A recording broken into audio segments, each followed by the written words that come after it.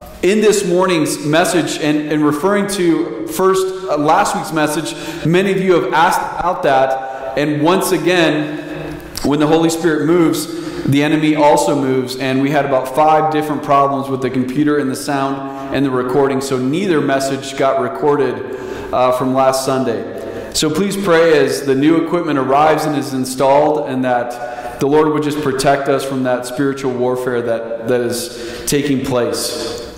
Okay? But this morning's message is in many ways a continuation of last week, as it's all one thought, that one teaching that all comes together, and it sort of climaxes in what we're going to talk about this morning. But first, before we continue, let's pray, commit this time to the Lord.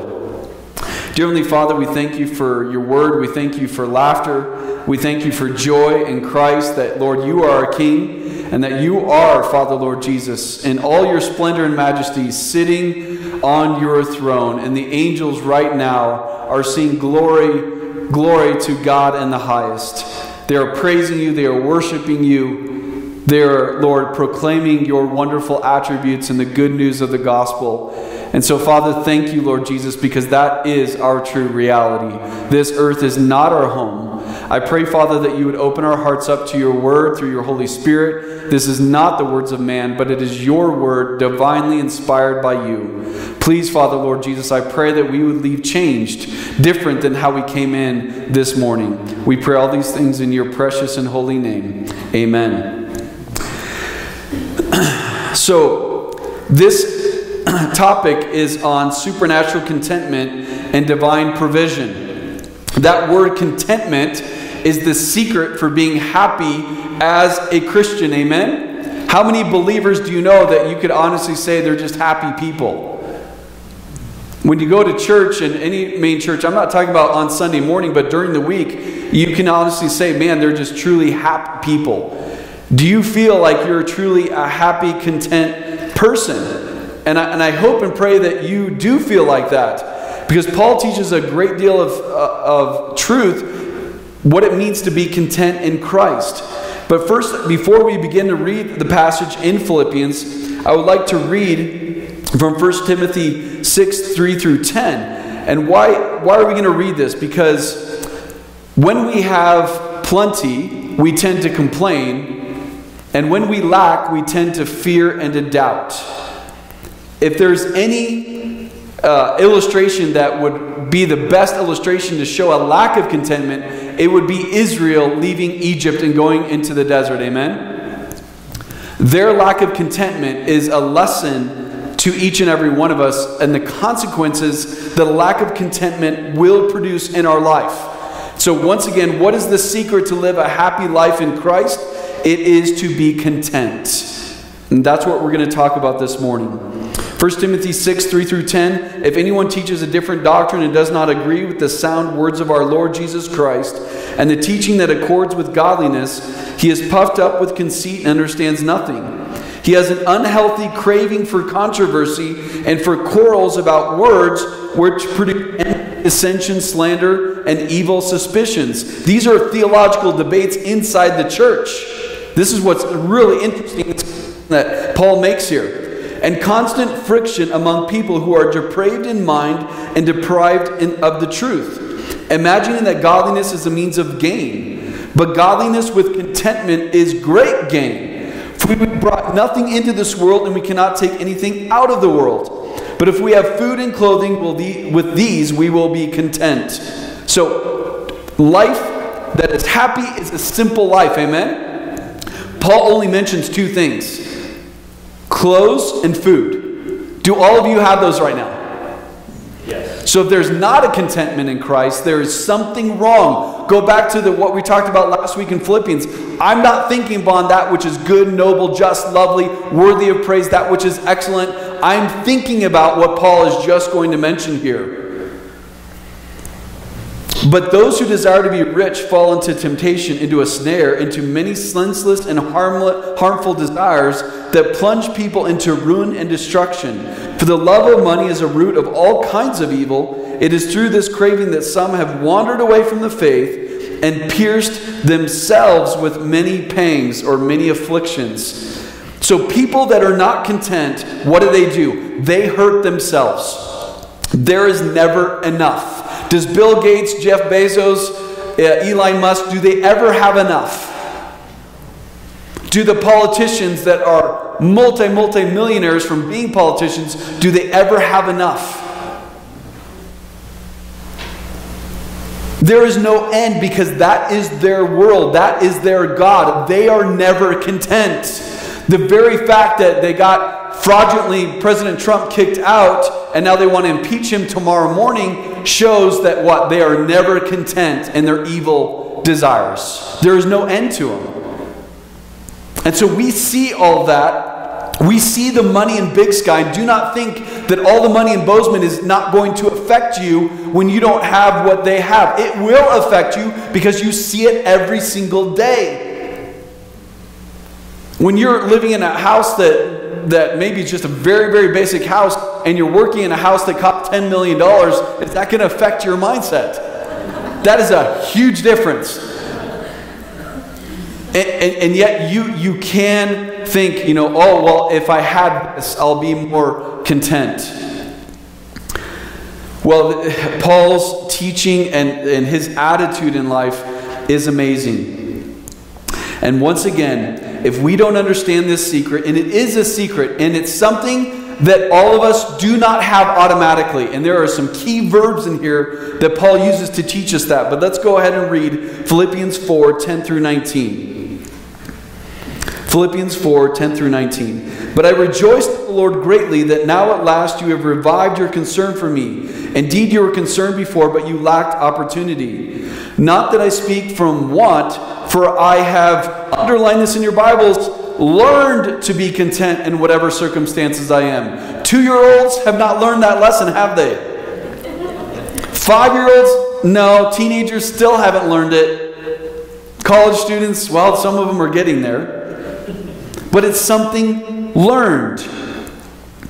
To be content in whatever circumstances I am. I know how to get along with humble means, and I also know how to live in prosperity. In any and every circumstances, I have learned the secret, that's an important word, the secret of being filled and going hungry, both of having abundance and suffering need. I can do all things through him who strengthens me. And is it that one of the most abused verses in all the Bible? Yes, it is. People take it out of context all the time because they don't know their Bible. That only means Christ strengthening me to be content by his strength, by his power. Nevertheless, you have done well to share with me in my affliction. You yourselves also know, Philippians, that the first preaching of the gospel after I left Macedonia, no church shared with me in the matter of giving and receiving, but you alone. For even in Thessalonica, you sent a gift more than once for my needs. Not that I seek the gift itself, but I seek for the profit which increases to your account. But I've received everything in full and have an abundance. I am amply supplied, having received from Epaphroditus what you sent, a fragrant aroma, an acceptable sacrifice, well-pleasing to God. And my God will supply all your needs according to his riches and glory in Christ Jesus. Why is this such an important passage? You think, well, I'm not in full-time ministry. I don't have these needs like the Apostle Paul that lived by faith every day, that lived off of the offering and donations of other people. What does this have to do with me? This has everything to do with you and me and our life in Christ. And here's one of the most important lessons you can learn in the Christian life. That God will not provide for you unless you are first content in Christ. If you don't learn that, you are going to suffer a lot of unnecessary evils in your life that God does not want you to suffer. But again, we will do this to ourselves, just like wanting more and more riches, building our own kingdom is just like putting thorns in our own life. It will always produce more and more suffering. And I have preached and tried to beg people and prayed in private for so many people over these years to put Christ's kingdom first in his righteousness and see them not do it. And to see God provide all the opportunity for them to serve and put his kingdom first, and time again for those people that call themselves believers to reject it over and over again. So the first point is contentment in Christ is a complete life. How many of you want to have successful lives in general? Raise your hand. Okay, everyone wants to have successful. No one says, no, Pastor Jared, I really want to be a failure in my life. And I have dreamed of that since I was a young child. And yet by the very things people don't do in obeying God's word, they are exactly doing that. They are choosing failure over success. And that is why we need wisdom from God to choose the correct over the good. You're on your own most likely not going to choose things you think are bad. You're going to choose things that you think are good, even though they don't follow correct of God's word. Under this, the first subpoint is contentment in every situation in life must be what? Learned. We are all students. No matter if you are 10 years old or you are 80 years old, you are and I am to be a learner. We are constantly learning and even unlearning things that are wrong to learn the correct, the right truths of God. Second, contentment with material possessions must be learned as well. That is something that is developed through character. And God does a lot of things that we don't like to build our character in Christ. Amen? To teach us contentment, because otherwise we are going to become spoiled brats. And that is an automatic process. If God doesn't let us linger with hunger and with want, we become spoiled.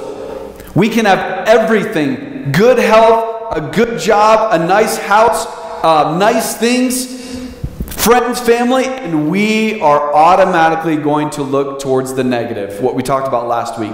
We are going to dwell on that one thing we don't have. If, again, I'm speaking in front of a lot of people, and 20 or 19 people say they loved it and it was a blessing in their life, and one person criticized it, once again, I'm going to focus on that one criticism for weeks on end.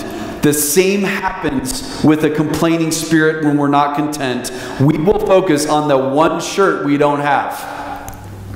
We will focus on the one pair of shoes that we don't have. Not me, but I know there's some people that will do that. Or that one thing in our house that, man, if I just got to remodel this, I would be content. If I just got to replace this in my car, I would be content. It's always one more thing, and it never ends. And that shows a heart that's not content. And people think so much, if I just moved to Hawaii. Well, they're already there, so.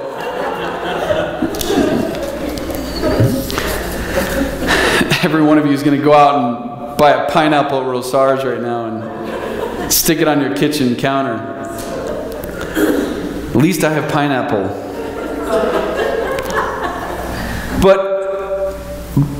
But after that time in Hawaii, and you live there a certain time, will you find something to complain about? Oh man, I can't stand, they won't. I can't stand this rainy season. I can't stand the mosquitoes.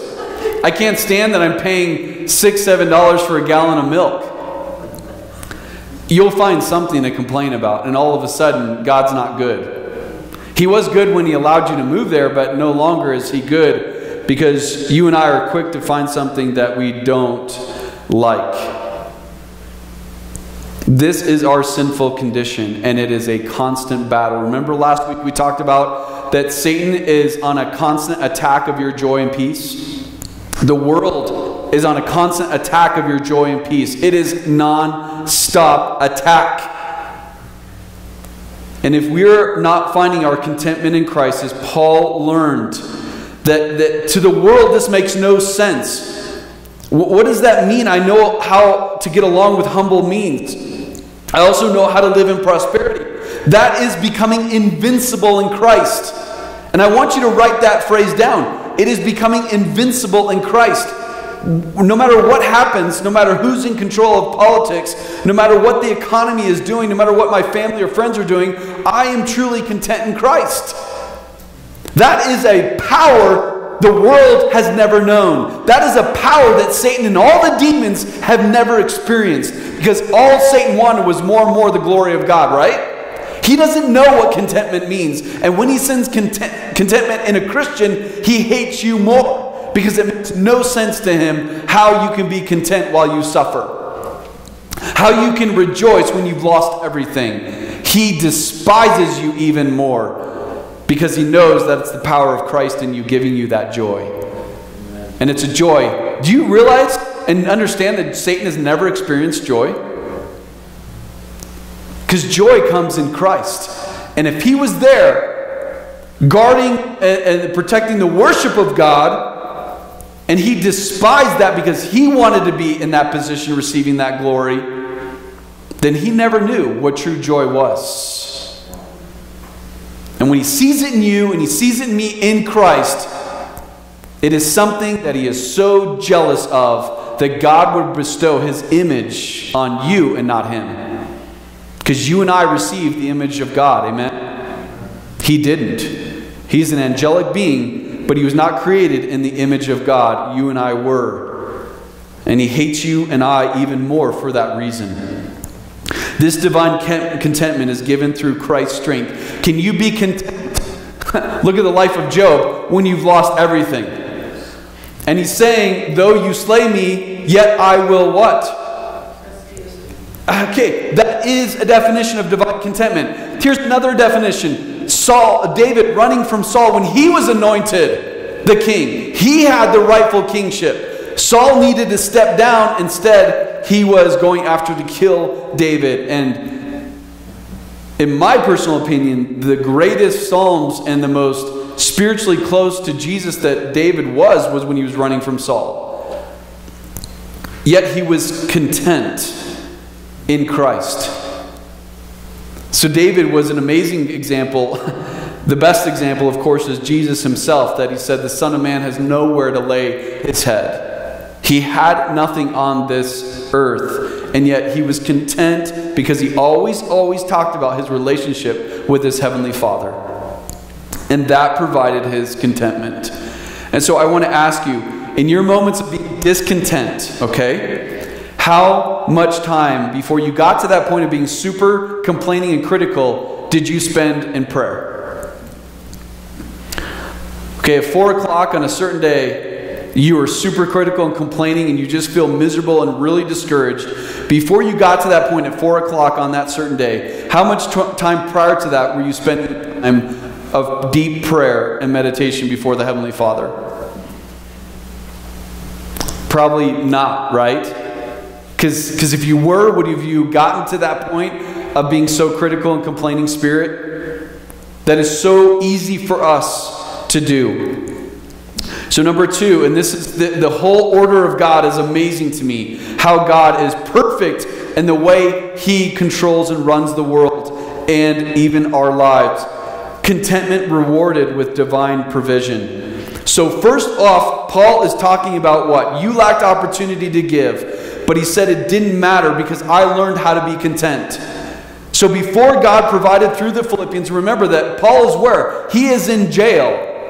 And he is writing about joy and rejoicing in Christ 13 times in this book. And Paul has learned contentment, and then provision, divine provision, through partnership comes into his life, and then he becomes abundantly supplied. I want you to notice something. It says in verses 14 15 something very interesting. It's a negative that many times we skip over, and we shouldn't skip over it. Nevertheless, you have all done well to share with me in my affliction. They're sharing, right? Through providing for his needs. They're carrying that burden to help Paul. You yourselves also know, Philippians, that at first preaching of the gospel, after I left Macedonia, here it is, no church shared with me in the matter of giving and receiving, but you alone. Out of all the work the Apostle Paul did, all of his sufferings and being beaten and being whipped, being persecuted, all his sacrifice for the churches and planting Christ-centered churches, it was only the Philippians that provided for him, that were in partnership of the gospel. don't you think in the New Testament church it would be all of them? Don't you think the Ephesians would have been a major supporter of the Apostle Paul after he spent so much time there? Out of all the mess and the pain and the chaos and the suffering that the Corinthian immature believers caused the Apostle Paul, don't you think that they would have been a faithful supporter? But yet Paul says, not any of them except you alone were partners with me in the gospel. And I look back and I read that and I think of Tanya and I's missionary experience over the past 20 years. Very, very few churches were faithful. They talked a lot. They said and they promised a lot of things, even in front of all the church members. After I would speak or preach or share about the ministry, they sure would promise a lot. And all the people would be like, yeah, we need to support their ministry. But the reality of what happened as years transpired was at many times very different. So the truth is that very few people are going to support you in life. And those that do, you really appreciate, don't you? And if everyone in the world supported you, would you really long for Christ? Would you really be content? Or would you quickly become spoiled? Think about how, and you got to be honest with yourself, and you may not like what you're going to hear, but you know what? At this church, we don't worry about offending people. Amen? Because the more you worry about getting your feelings hurt, the more in bondage you are in. And the more miserable of a person you're going to become. So you should say, Pastor Jared, I want to be offended every Sunday. Bring it, because I need it. And the hard-hitting messages that bring deep conviction to you are the ones God is going to use most to bring such significant, powerful change in your life. So be bold, be courageous. There was 3 college students that came here several Sundays in a row. And they said, man, our friends invited us to go to another church, or start going to another church. We haven't been there yet. But man, I'm so convicted by every single message I hear. And he was blown away by that. But not so blown away because he didn't come back. So that people recognize that conviction. And recognize, do you know what conviction does? It is such a gift of God because it keeps us from destroying ourselves. It keeps us from becoming our own worst enemy. And yes, you are your own worst enemy. And I am my own worst enemy. I don't need anyone's help to start complaining and being spoiled. After we're sick and we're suffering, we're like, oh Lord, if you just heal me, I'll be so much happier. And then a week goes by, 2 weeks go by, and we all of a sudden forget that we were sick, right? We forget how much something in our bodies hurt us, and then all of a sudden we start complaining about something new. How many prayers has God answered in your life that you were desperate for? The salvation of a family member, and you prayed and you prayed and you prayed for years, and that family member finally came to Christ. And the very next day, after the day you're praising God, thanking the Lord, hope you are, the very next day you find something very quickly to start complaining about and being burdened and anxious about. For 4 or 5 years, it was that family member. Man, if God just answers my prayer, all of my life will be so different, and I'll be so happy because I won't have to worry about that family member going to hell any longer. And as soon as God answers that, the next thing, the next thing, the next thing, and it never stops. There is a divine secret that God wants you and I to learn today, and that is He will never provide truly what you need until you are truly content in Christ. That contentment has to come first. All of you have bills, all of you have even some of you medical needs, relational needs. But if you do not find your contentment in Christ, whatever it is that if it is provided for you, it may very well be a curse more than it is a blessing. How many times young people, young singles believe, not just girls, guys and girls believe, if I just find that godly man that will pick me up on his horse and take me off to the sunset, and he'll even make me dinner, my life will be complete. No, your life will be more miserable. Because you honestly believe that will satisfy you instead of Christ alone. Not just girls. Guys will not admit it. But they think the same thing. When they go to college, they're thinking the exact same thing. They just are better at hiding it, right? And a little bit more rational at times. At Moody Bible Institute, if a guy even looked at a girl, even though he was looking at some car behind the girl in the parking lot, the girl went back to her dorm and said, I think we're going to get married. And I know because those girls would tell me that stuff. And then Tanya told me what girls in our dorm would say. I mean, half the girls in our dorm thought they were going to marry me.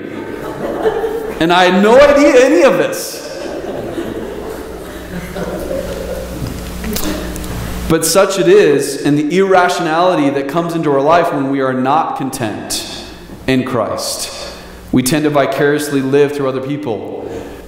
And that is a blasphemy against God. If I only had what this person had, if I only had the marriage, why does that guy have that girlfriend when I think I deserve that girlfriend? And vice versa. Why did that girl get that guy? I should be with that guy. I deserve it far more than she does. And our mind just keeps going and going and going.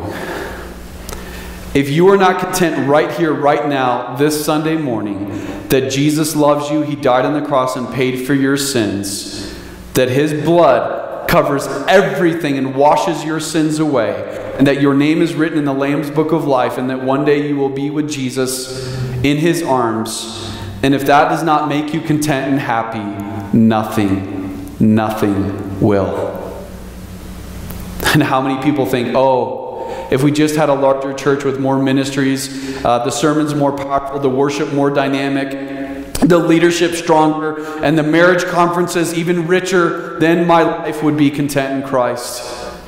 You are putting your faith and trust on man's institutions instead of the blood of Jesus Christ. And you deserve what you're going to suffer.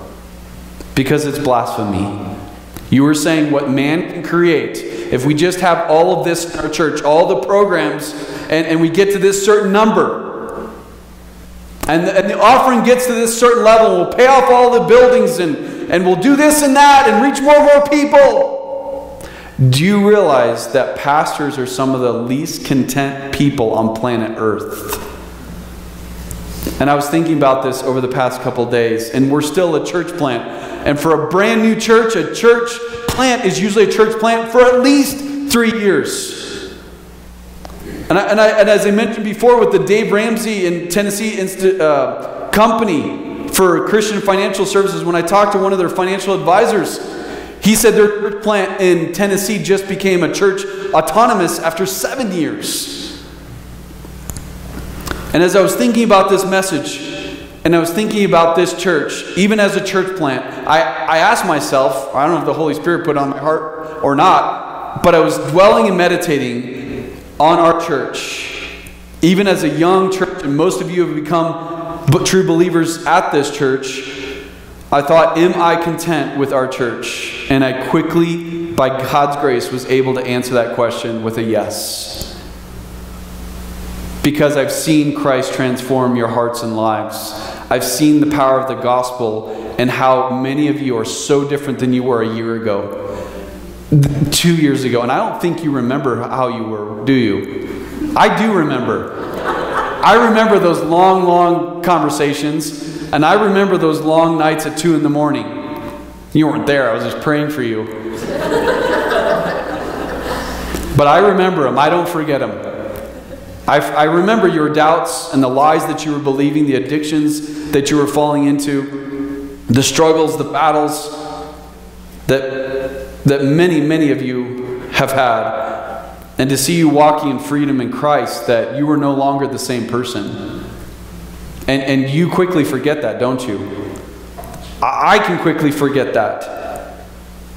Instead of praising Jesus, wow, he is so different. She is so different. They were never happy before. Now they're always happy. Now there's such a blessing to be around. And before, not really.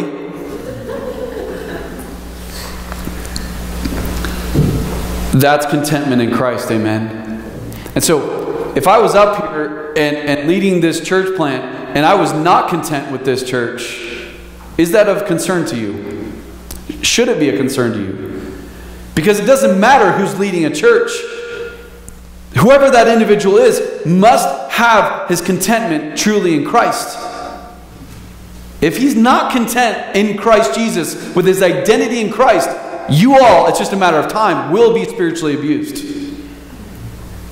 You're just going to be used as pawns or instruments to fulfill some void, some emptiness in the leader's heart and his life. So that contentment needs to be seen in any church leader. It's identity. I am a son of the King. That's enough.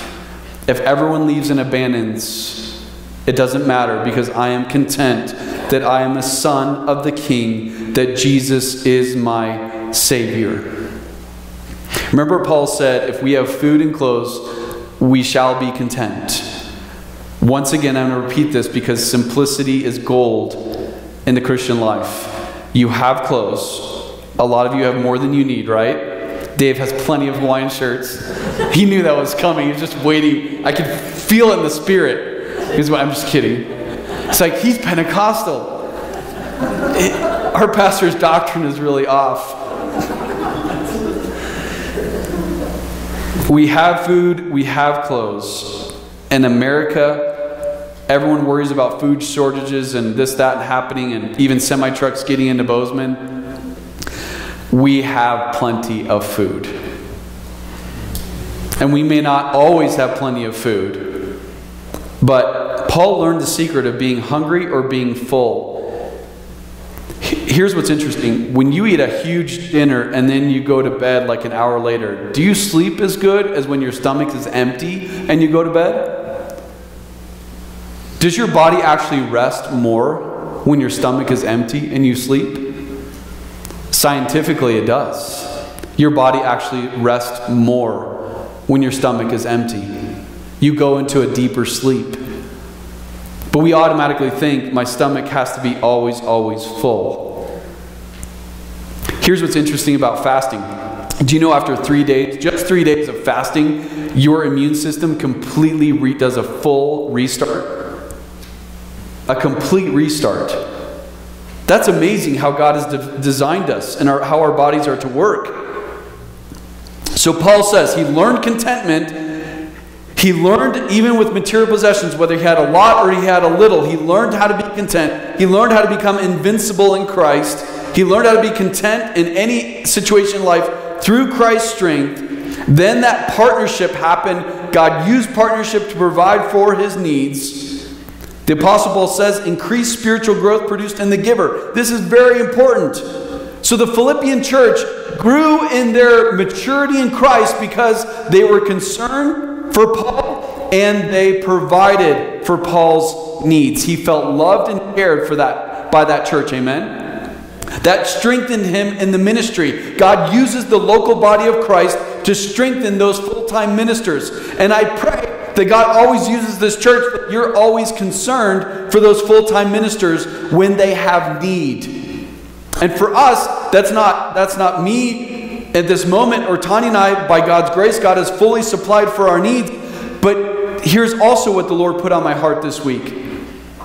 For those pastors in Colombia that are struggling, we need to realize, what is the opportunity? What do they need? How do we meet that need? And I've been working hard and with the board to be able to try to raise funds and support those 3 Colombian pastors. And the month of January was the beginning of that support for those 3 men. And those 3 men together. And Friday, almost all of the Nicaraguan leaders and the 3 new Colombian Petra pastors all met on Zoom to talk about ministry and get to know each other and hear each other's testimonies.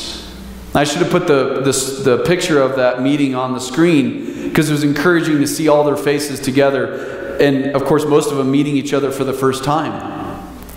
And though because of all the travel restrictions, I do not know if that's possible or how soon it will be before you meet them or they meet you. But I pray that we as a church pray, because with all their needs, I want to restart how we started ministry in Colombia of providing money for evangelism projects there. It was $100 for each of the 5 churches, a total of $500 per month.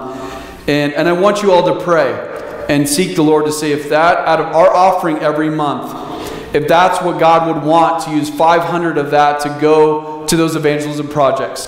Because when we did it for that short time in 2020, people did come to Christ.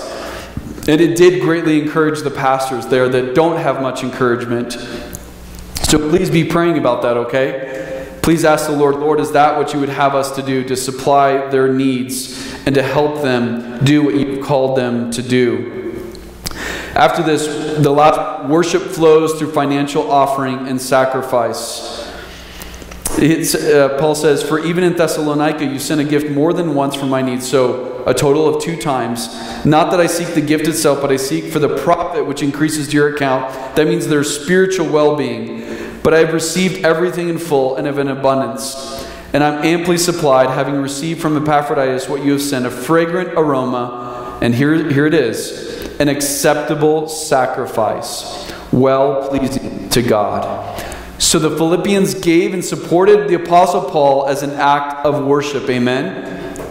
Why do we have the offering plate in front on this table and we don't have it in a box in the back? We don't pass a plate around. Why is it done theologically on purpose that it's up in front? And this is something, and for those of you that don't know this, that's okay. We're all learning, and this is what we need to learn this morning. When you bring your offering up, I would encourage you that you in your heart of hearts, whatever that amount is, that you come up out of worship to Christ. It is symbolic, and symbols are very important in the Bible, that you are walking up to the altar to saying, Lord, this is out of worship to you, that I am content in Christ. And yes, I don't know how I'm going to pay my bills at the end of the month, but I'm going to put your kingdom first. I am content that you have said, I will never leave you, I will never forsake you. So Lord, I worship you by my offering. And I physically act, I get out of my chair, and I go walk to the front, and I leave my offering and return to my seat. Remember Hebrews 13:16, and do not neglect doing good and sharing, for with such sacrifices God is pleased. Notice the word sacrifices. 2 Corinthians 9:7-8, each one must do just as he has decided in his heart, not reluctantly or under compulsion, for God loves a cheerful giver. And God is able to make all grace overflow to you, so that always having all sufficiency in everything, you may have an abundance of every good deed. So do you see the connection between material giving, providing for other people's needs, and the spiritual enriching, the abundance of what it produces in you of spiritual fruit? There is a direct connection with material possessions and how you use them for God's kingdom, and the spiritual blessing, the growth in Christ that it will incur in your life. There is no separation. So it's not money money is not evil. Material possessions are not evil. It's the love of those things that is what creates the evil. Amen? So there is a direct connection. And I've seen supporters that at times I have truly believed in my heart they're not truly saved yet. But they have given faithfully to the ministry. And I've prayed for that salvation. But because of their faithfulness in being generous to God's kingdom, they eventually came to Christ. Did not God see their generous and their faithfulness over the years? And that I believed, even after 15 years, I truly believed in my heart they would come to Christ. And they did. And not just the person, but many of their family members are now coming to Christ because of that generous giving in moments of great need in the ministry. God always honors His word, brothers and sisters in Christ, does He not? Paul says, how does God do all this? And my God will supply all your needs according to His riches and glory in Christ Jesus. That's a mouthful. That's just one verse. Look at the connections. All of your needs, right? Think of all your needs right now. I don't care if they're emotional, spiritual, financial, material. Whatever those needs are, I want you to think about those right now. Amen? Are you thinking about them? Is the list a little long? How is God going to meet those needs? According to his riches and glory in Christ Jesus. Is there any deficiency in the glory of Christ? Is there any imperfection in Christ? Is there any area of Christ that is not sublime in total majesty and beauty and excellence, worthy of praise? Is there any lack in Jesus Christ? Is there anything not perfect in Jesus and his salvation? So in that, all of who God is, all of his attributes, all of the glory of his salvation that angels long to look into, out of that is how God will supply every single one of your needs. Is there any lack to the fountain of Christ? Is there any shortage of the goodness and the greatness of God? Is there anything in your life right now, or anything you will have in the future, that Christ in all his glory and sufficiency cannot meet and cannot provide for? So when we doubt God's provision in our life, when we doubt God's goodness, we are doubting the very essence of who God is. We are doubting his very glory and his very majesty. The more you see the glories of Jesus Christ, the less likely that you are going to doubt him, right? And so we need to see a clear picture of the glory of Jesus Christ. We need to have a simple life. And living in 2020 with all of our technology, with what iPhones do, with all of the internet, with all of the complications of social media, with all of the material possessions and what they create and what they invent, recreational toys, outdoor toys, new things for guns and ammo, and it just, the list goes on, and it is overwhelming, is it not? And does it not bring stress to your life? When I leave my phone in the car and go into a Home Depot or something, it immediately brings relief to me. For each of us, what needs to change in your life today? First of all, to make your life more simple, because if it's so complicated, you're going to have a hard time finding your contentment in Christ because you were so stressed out. And it's not God's will for you to be like that. If you need to take a day, a retreat, just go up to Highlight. Even if it's a half a day, go up and do that. I might see you there. Whatever you need to do to change the routine and to simplify your life, you need to do that. Lord, and I want you to say this all, okay? Not now out loud. I mean, you can if you want. But in private, I want you to say, Lord, I have clothes and I have food. Even if it's a bag of popcorn in your pantry, you still have food, right? But I don't have any oil to cook it. No, God will provide the oil. That story of Elijah and the widow and his son amazes me. One of my favorite stories in the Bible of how God provided for that widow and her son and him as a prophet of God. I want you to say to yourself, I have food. I have clothes. You can extend that list. It's not in the Bible, but you can extend it. But Paul's saying, make your life this simple. I have food. I have clothes. I am content in Christ. I want you to ask yourself right now, and that's the point of the application questions, what areas of your life are you not content in right now? Well, for one, I want to be married and I'm not married, so I'm not really content. That's a big problem, isn't it? And I've said this for years in the passage in Isaiah, when God says to Israel that I am your husband. If a woman, and it's especially true for women, if women don't find that their true husband is Jesus Christ, they will always, always put high, irrational expectations in their husband that will hurt their marriage. That wife will never be happy with her husband because only Christ can protect her spiritually, because Adam failed. Where Adam failed, Christ never will fail. If a woman doesn't understand that, she will be a woman who is always searching and never finding. And for men thinking like, oh, this woman will provide for my needs, as a mother, my children, provide and be a good cook, provide for my sexual needs, this, that, and the other. And if I don't have that, I'm not complete in Christ. You will never be complete in Christ. And so no one should get married until they truly can say, I am complete in Christ. He is my first love. Remember God's order? When does God provide the godly man or the godly woman that you so desire? When you're discontent and you're searching all over and you're going to church college groups to find that special one? Which is the most dumbest idea ever to do that. It's like, I have to go to that church college group, otherwise I'm going to be single the rest of my life. That is their limited view of God, right? You can marry an African, a Costa Rican, or who knows, someone from Zimbabwe, God brings up. All the girls are like, what?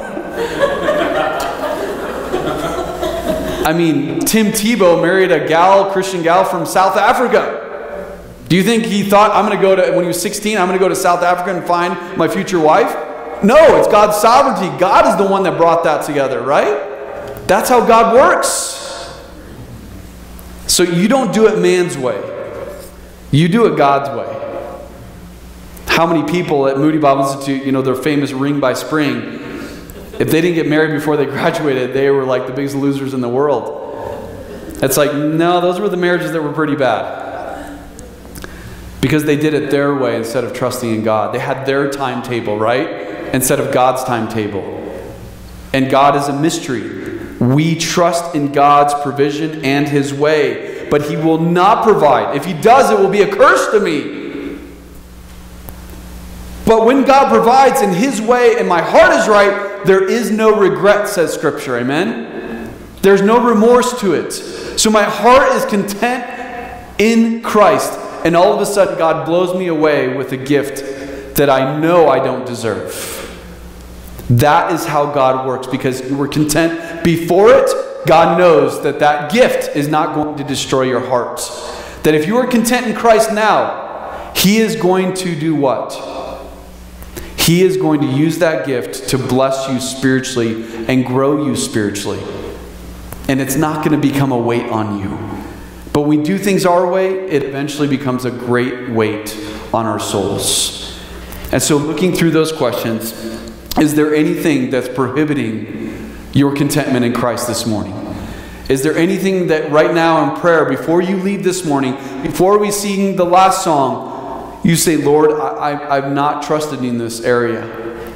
I've not realized how much discontent and complaining is in me. And that, Lord, if I just get this, it will change everything and I will become a happier, more fulfilled person. It's confessing, Lord, I'm believing a lie.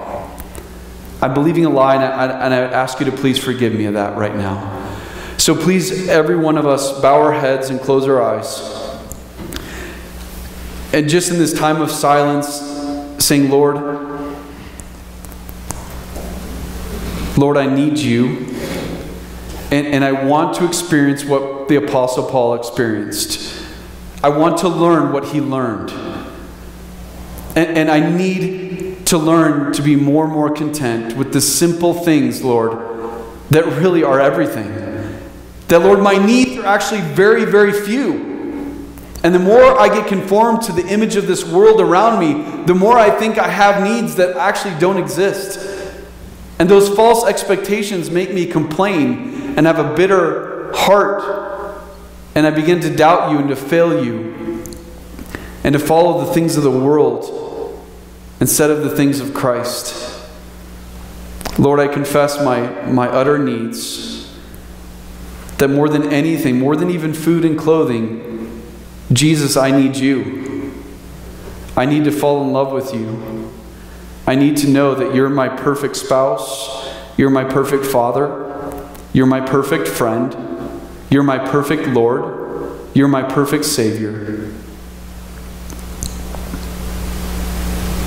So right now, in the quietness of your heart, whatever bill, whatever debt, whatever thing that's stressing you, causing you pain, robbing you of peace and joy, our God is so good that He wants to hear from you. And He wants to fill your heart with His peace and joy. He wants to remove all the obstacles so that you can experience that intimacy with Him. Whatever it is, lay it before the feet of Christ.